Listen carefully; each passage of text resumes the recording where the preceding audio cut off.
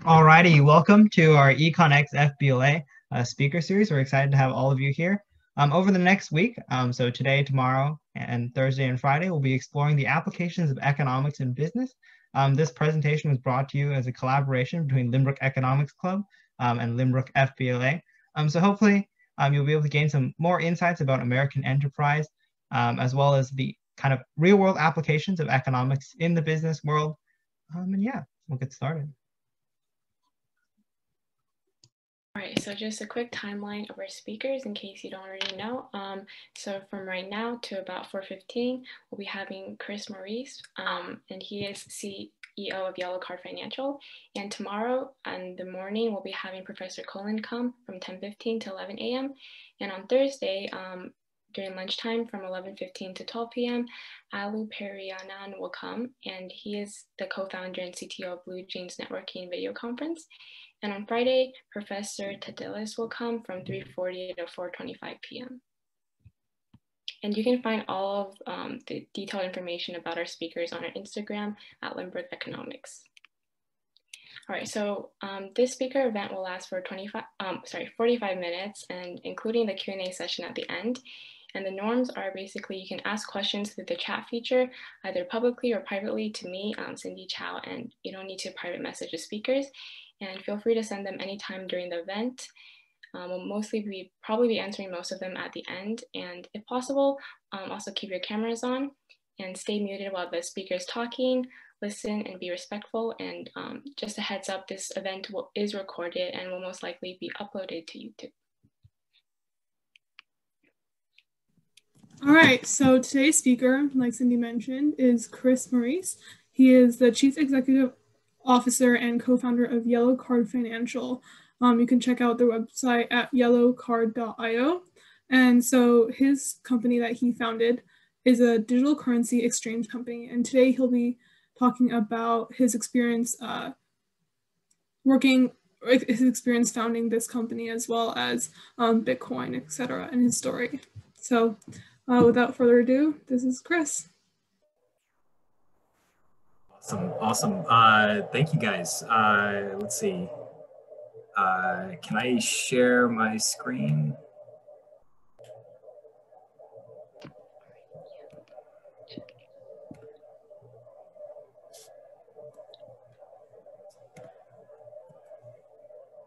Are you guys able to see that? Yes. Cool. Yeah. So thank you, Joyce. Yeah, like Joyce mentioned, my name is Chris Maurice. I am the CEO of Yellow Card, and basically, what Yellow Card is the easiest way for anyone anywhere in the world to buy and sell Bitcoin and other cryptocurrencies. We started in Nigeria, and that was because that's where we identified the biggest need, right? And we feel that access to basic financial services like crypto is a basic human right and should be available everywhere, no matter what country or currency you're born into. I guess to give a little background on myself, so I was born and raised in southern Louisiana. So I am from the swamp, and grew up there. Went to college in Alabama. And somehow made it all the way over to Nigeria. So I guess my story is a little unorthodox, and so I'll take the time today just to sort of go through a little bit of my entrepreneurial journey, talk a little bit about Bitcoin, talk a little bit about crypto, and then a little bit about Africa and the market there, and then happy to answer any questions around any of those. So my journey in entrepreneurship really started before Bitcoin. So while I was in college at Auburn University, I had my own company doing clothing. I was doing clothing manufacturing, shoes, that sort of thing. I worked with a network of factories out of Pakistan, India, and did wholesale shoes, clothing, etc. Pakistan is not the easiest country in the world to move money into or out of. And so we always ran into a number of issues with things like foreign exchange. And so when I first learned about Bitcoin, it made a ton of sense. My friend introduced me to it back in 2013. And it immediately clicked in terms of the practical use cases that this applies to, things like moving money into a country without the need for banks, without the need for foreign exchange, etc. That being said, I was still skeptical, right? I think everybody's first reaction when they learn about Bitcoin is, oh, cool, magic internet money. Whatever. And so it actually took me until about a year and a half later, early 2015, to buy my first Bitcoin. Bitcoin at the time was $100, and my only regret was that I didn't buy 10,000 more of them. And so early 2015, finally got into Bitcoin, bought my first coin. A little later that year, I was on eBay. And while I was on eBay, I saw Bitcoin being sold for 150% markup.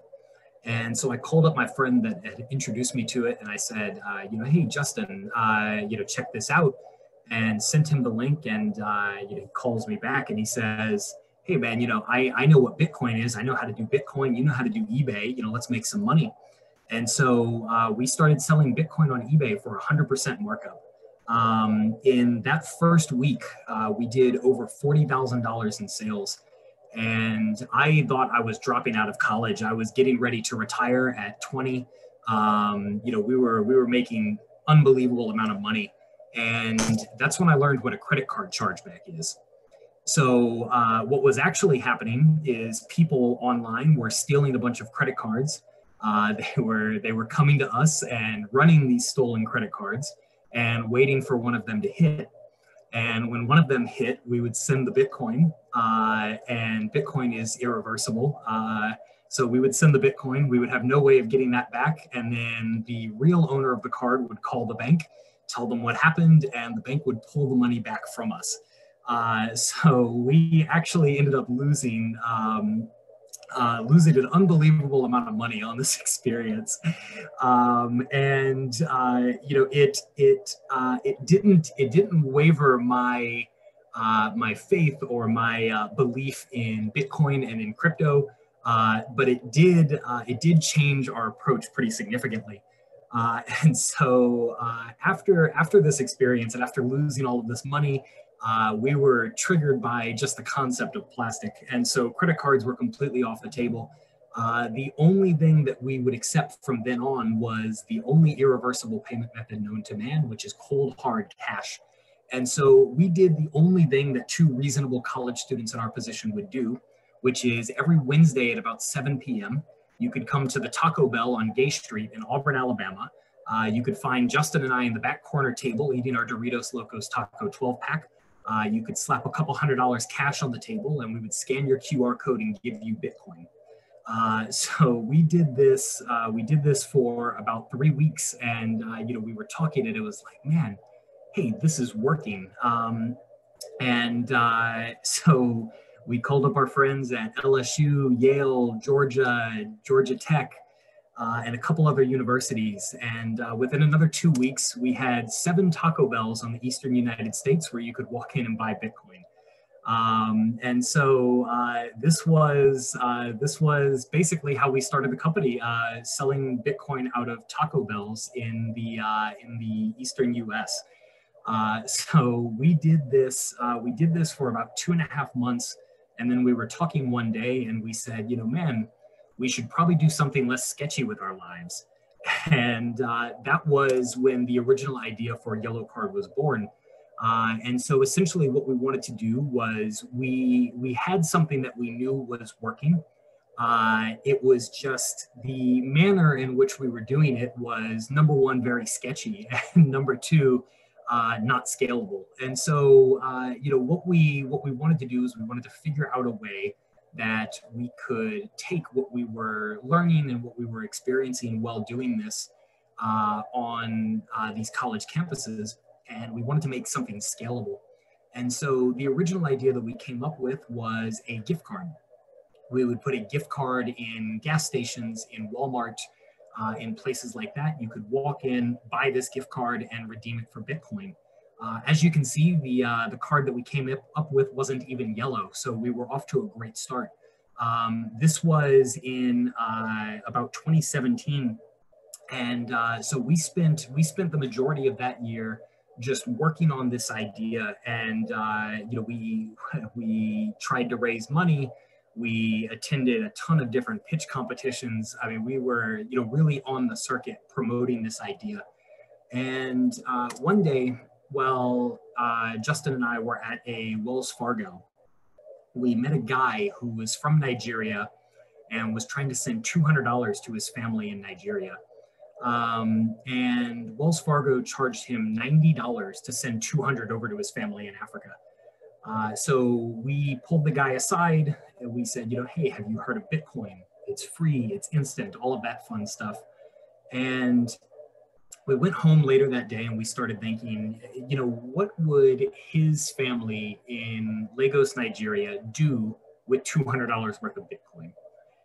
You know, Bitcoin solves the middle of the problem. It allows me to get things from point A to point B, but what would his family do when they get it there, right? You know, even in San Francisco, you would have a hard time paying your rent or buying food and surviving fully on Bitcoin. And so, you know, at that point, we just went back into research mode, right? What we were working on at this point was not working, right? You know, we had gone out, we tried to raise money, we went out, we did all these pitches, we did all the work, and it just wasn't catching on. And so, you know, we went back into research mode and we wanted to learn, you know, how does Bitcoin work? How do things like Bitcoin work in a country like Nigeria or across the continent of Africa? And so we started doing all of this research. We started talking to people. And one day we met who is now one of our co-founders, Minachi, while doing this research. And Minachi at the time was just a Bitcoin trader in Nigeria. So we started talking to him just to get a better understanding of, you know, hey, what is it like in Nigeria? How do people use Bitcoin? How do you buy it? How do you sell it? You know, what are people practically doing with it? And, you know, Minachi must have been a really smooth talker because within about 2 months of meeting him, he convinced me to buy a one-way plane ticket to Lagos, Nigeria, having never left the United States before. I had been on a plane maybe 4 times in my life before starting this company. And within 2 months of meeting a Nigerian man online, I find myself at the Murtala Muhammad International Airport in Lagos. Little side fun caveat. So Minachi never told me that I needed a visa. So I showed up at the Lagos airport without my shots and without a visa. It took me 4 hours to get out of the airport because immigrations was threatening to deport me for having nothing at all together. So after 4 hours, managed to get into the country, and it was a life-changing experience, right? You know, I think that you know, when it comes to seizing opportunity and doing crazy things like flying to Lagos, having never left the United States, you know, it really is true that you'll never understand the opportunity that's out there until you go out there and explore it yourself, right? And so, you know, while I was in Nigeria, it gave me the opportunity to truly understand how crypto works there, right? How traditional finance has failed the country overall, how traditional finance has failed in really a large swath of the population of the world, right? Outside of the US, outside of Europe, traditional finance and banking really has not achieved what it was supposed to achieve, right? It does not make things more accessible. It does not make financial services available to the majority of humans on planet Earth. You know, this was something that I got to experience firsthand while in Lagos. And it's something that, you know, we read about and we thought that we understood, but nothing really prepares you for diving headfirst into Nigeria. And so, you know, basically we took the time while there on the ground to truly understand how Bitcoin works there. To understand why people need it, how people use it, how people access it in the first place. And it was really out of what we learned there that Yellow Card was born. And so, you know, for what it's worth, you know, it's important to do your research. It's important to try to learn as much as possible about an opportunity before fully diving in. But you know, for what we were trying to do and for the part of the world that we were trying to serve, it's just not something that you can learn online. You know, some things still need to be learned in person with real experience. And so, yeah, basically, you know, we learned well there exactly what problems things like Bitcoin and cryptocurrency solve around the world. In a country like Nigeria, the local currency is called the Naira. The Naira has inflated over 30% last year, and it's supposed to inflate another 15% this year. So, you know, money there is, I mean, very literally melting in your hands. And Nigeria is not even one of the worst countries in the world when it comes to inflation. This is the first major thing that we learned very quickly that things like Bitcoin and cryptocurrency solve. On top of that, it's a diversification and it's a diversification of risk, right? If you are investing or you are earning money in Nigeria and putting it into savings accounts, put it into investment accounts, trying to save money to buy a home or to, you know, just have something put away for your children in the future. The reality is that Nigeria is just a very risky country. There's a lot of inherent risks in a country like Nigeria. And if you have your money in a savings account there, all of your risk is now in one place. So again, something like crypto manages to help diversify this, right? It helps to take some of that inherent market risk and it allows you to put your money into something that is a little bit more untied to your local economy and to you know, whatever might happen there. And the last thing that we realized that was a major problem there was credit. You know, when we think about credit in the US, we think about like a mortgage or we think about like a credit card. But when you think about the number of things that you get on credit in the US, it's a little shocking. So if you're on a phone plan, then you are getting your phone and your cell service on credit, right? You get your cell service and then you pay at the end of the month. If you have a home and you have running water in your home, that running water and the electricity in your house is all on credit. You get to use that water, and then at the end of the month, the water company is billing you for the water that you used. In Nigeria, none of that is there. You have to prepay for everything, whether it's water, whether it's electricity, whether it's your cell plan, everything has to be prepaid. You know, again, making things like credit more accessible, the only way to do that is to bring in more and more creditors. And the only way to do that is to bring in more options and more marketplaces where things like credit can be accessed.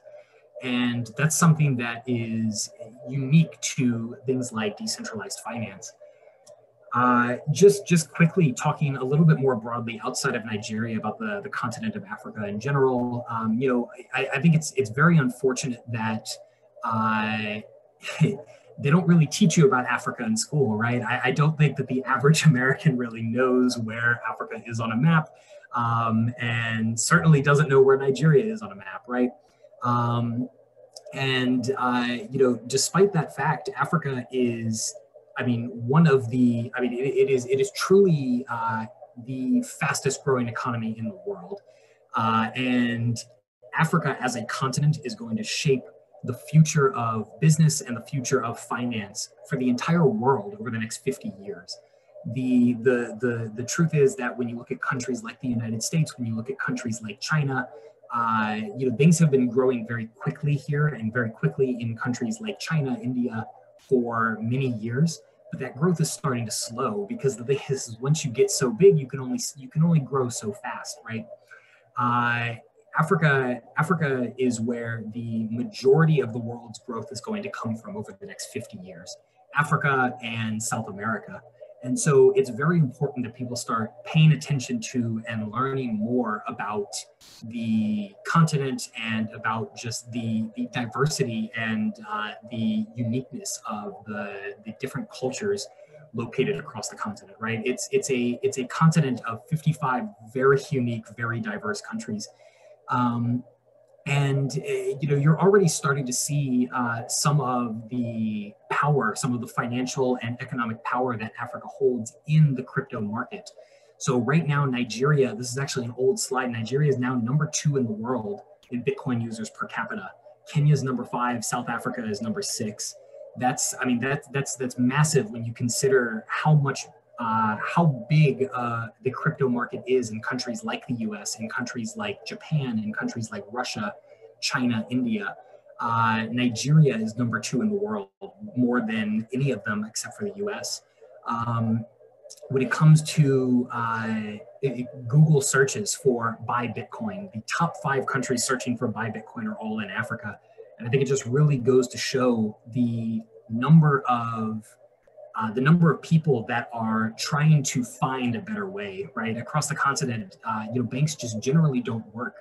And so the number of people trying to find alternatives is very high. And you can see that just from a basic Google search, Google Trends search.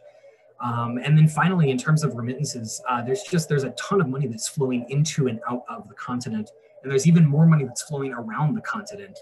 Over $46 billion flew into sub-Saharan Africa in 2018. It was even more in 2019, and in 2020, it looks like it's going to be upwards of $60 billion.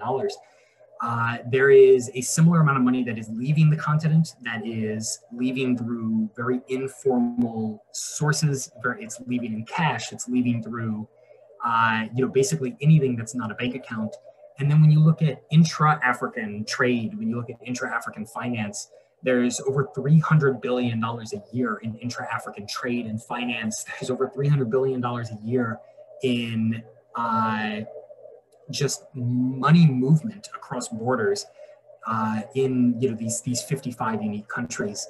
And these are all numbers that are largely ignored by the rest of the world. It's only been very recently with people like Jack Dorsey, Twitter, Square, etc., looking more into the continent that anybody at all has started to pay attention to what's going on there. And yeah, again, the reality is that Africa is going to really shape the way that the world works and that the world, trades from an economic and finance standpoint over the next 50 years. And so that is essentially where I guess my call on you guys as the budding entrepreneurs of the next decade, that would be where my call to you guys is to start looking at solutions outside of your comfort zone, right? Start looking at things that you might not know anything about today. When I started this, I had no idea where Nigeria was on a map. I probably couldn't even spell it. And now we do over $1 million a day in countries like Nigeria, Cameroon, Kenya, Botswana, South Africa. And so, start taking those steps outside of your comfort zone. Try to learn more about things like Bitcoin, but not just Bitcoin. Learn about things like Ethereum, learn about Maker, learn about Stellar, Libra. And then start trying to learn more about Africa as well. Start trying to learn more about the continent, how money works there, the problems that people face on a daily basis in Africa. And I think you'll be amazed at the number of problems that the continent has, but also the amount of opportunity that exists there because of these problems. And so, again, my call to anybody that wants to start a business in the next 10 years, or anybody that's looking to, or that's interested in entrepreneurship, is start looking outside of your comfort zone, whether it's Bitcoin or Africa or anything else. Start looking and start trying to understand things that you don't currently understand, because the reality is that's where the majority of opportunity is. The majority of opportunity is in things that you and your friends and your peers don't understand, because that's where nobody's looking right now, right? And so, just because nobody's doing it right now doesn't mean that there's not a huge market for it. It doesn't mean that there's not a lot of opportunity there. So that would be my advice. I'm happy to answer any questions or anything you guys might have.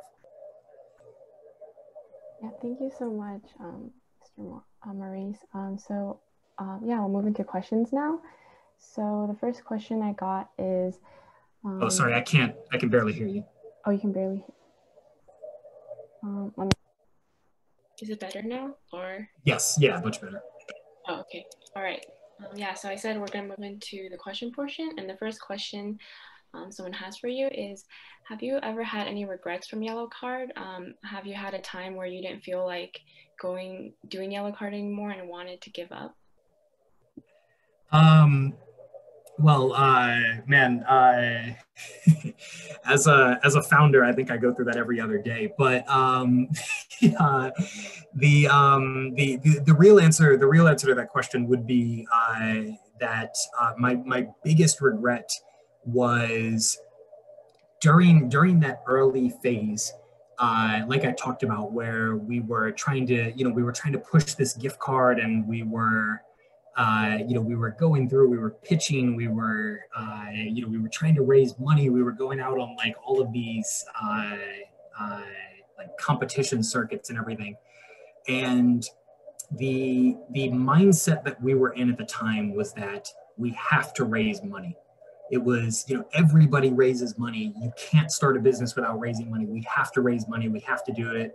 I don't have any money, right? I don't have a savings account. I had maybe $1,000 to my name at the time, right? And so, we were stuck in this mindset of we have to raise money. We can't do it without raising money. And the reality is that there's always somewhere to start.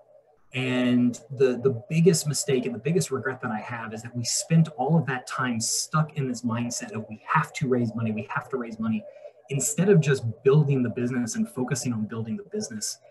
If I could go back, I would just stop all of our fundraising efforts at that time and just work on building something to actually prove to investors that it was worth putting their money into. So yeah, I would say, when starting a business, don't get stuck in the mindset of you have to raise money, because the reality is that you have to prove yourself first. Nobody's going to put money into you, your business until you can show them that there is some promise of it working out.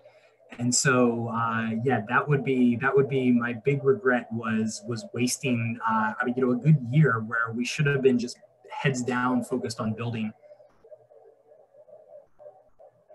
Great, thank you. Yeah, our second question is, what was the main concern with the cash only? Did it appear suspicious to the IRS? Sorry, one more time. What was the main concern with the cash only? Did it appear suspicious to the IRS? No, it wasn't.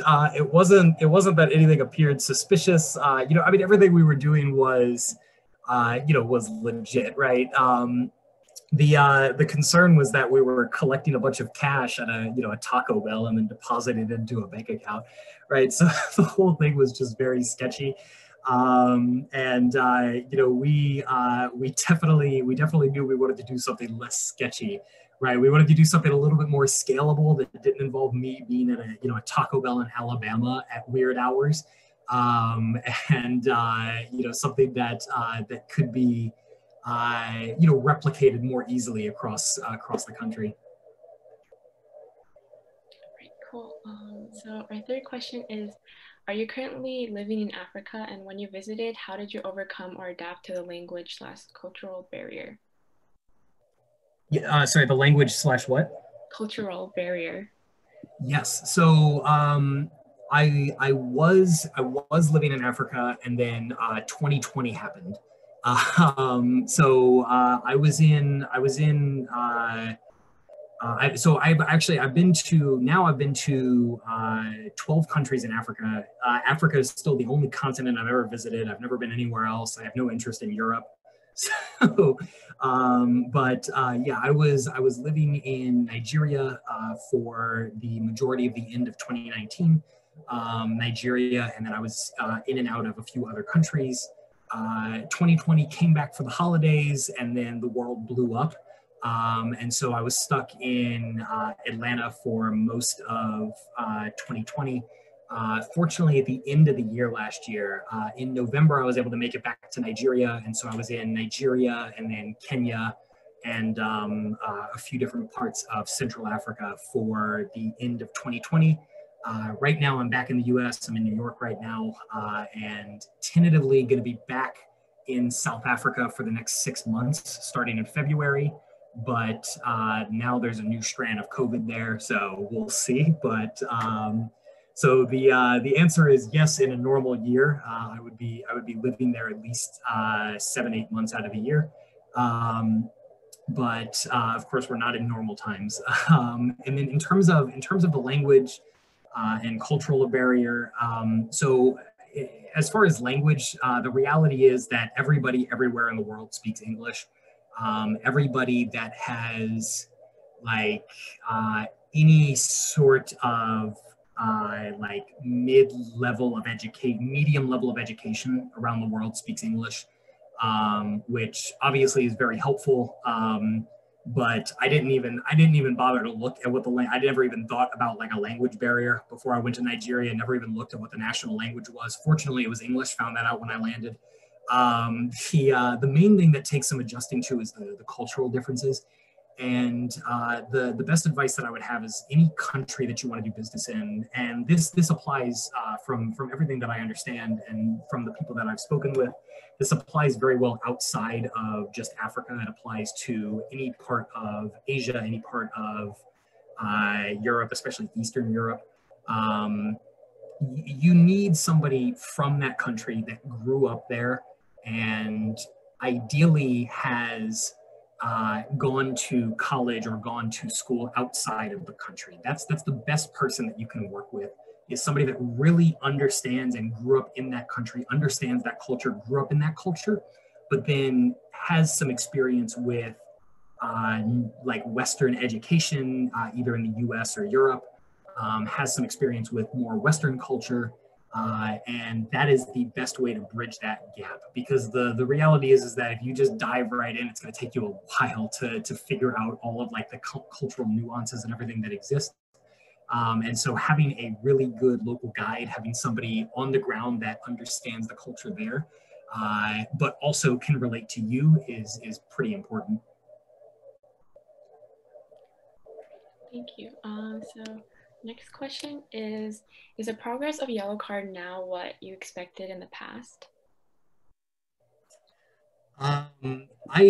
We've done a lot better than I ever expected. I don't really know what I expected in hindsight, but I certainly never expected, to be doing what we are now. So we're fortunate now to have been able to raise money after proving out the concept. We're live right now in 5 countries in Africa, with 4 more coming between this month and next month. And we are we're definitely we're doing a lot better than I ever expected. And so I think the lesson to take from that is, if you really believe in what you're doing, you need to stick with it. And nothing happens overnight, and nothing happens in a short amount of time. I'm only 24, so I'm also pretty young, not as young as you guys, but for me or for you guys, 2 years is 10% of your life, right? That seems like a long time 2 years is not actually that long of an amount of time. And so it's important to kind of remember that even though it might seem like a long time to you, at your age or at the position that you're in currently, it's not actually that much time in the grand scheme of things. And so it's important to stick with it. Things are not going to happen overnight. It's not going to happen in a month. And so, when you're building a company, you really need to find something that you truly believe in and that you can stick with for a good amount of time. All right, cool. So we will have our last question of the day. Is how has COVID affected Yellow Card Financial? Yeah, so other than me having to evacuate back to the U.S., I always feel bad saying this because obviously, COVID has, really hurt a lot of people, but it's been really good for our business and not just our business, but for fintech in general. And I think that anybody that you talk to in fintech or in new age finance or tech industry would tell you the same thing. It's driven everybody online for just about everything. People are looking for alternatives to banking. People are looking for alternatives, especially outside of the U.S. People are looking for alternatives to their currency, right? Like I said, the naira in Nigeria inflated 30% last year. That's almost 100% due to COVID and what it did to international markets, to oil, et cetera. South Africa saw a similar amount of inflation that it's starting to bounce back from. Countries like Zambia saw something like 20% inflation. The inflation has been very bad across the continent, and so it's driven a lot of people to look at things like Bitcoin, to look for alternatives to their current system, because the current system just doesn't work, right? And it took something like COVID to expose that, but that's really driven a lot of people towards fintech. All right, thank you so much for your time today. It was great hearing you, and yeah, we're gonna wrap up now. So